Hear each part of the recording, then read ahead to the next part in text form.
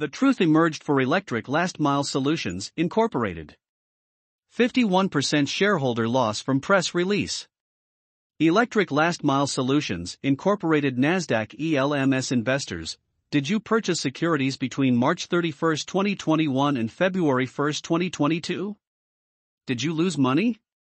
Jakubowitz Law announces that a class action lawsuit has been filed in the District of New Jersey on behalf of investors who lost money on Electric Last Mile Solutions shares purchased within this timeframe. You may be entitled to recover your losses. Contact Jakubowitz Law today by clicking the link below. According to the Electric Last Mile Solutions lawsuit, defendants made false and/or misleading statements and/or failed to disclose that. Jakubowitz Law Firm represents shareholders who've been a victim of securities fraud. 1. ELMS's previously issued financial statements were false and unreliable. 2. ELMS's earlier reported financial statements would need restatement. 3. Certain ELMS executives and/or directors purchased equity in the company at substantial discounts to market value without obtaining an independent valuation. 4.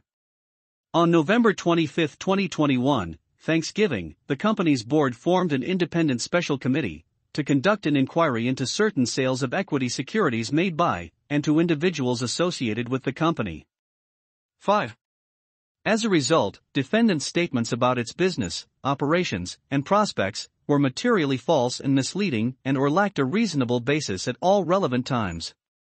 If you suffered a losses in Electric Last Mile Solutions, you have until April 4, 2022 to request that the court appoint you as a lead plaintiff. Your ability to share in any recovery doesn't require that you serve as lead plaintiff. Don't miss the deadline, submit your information today.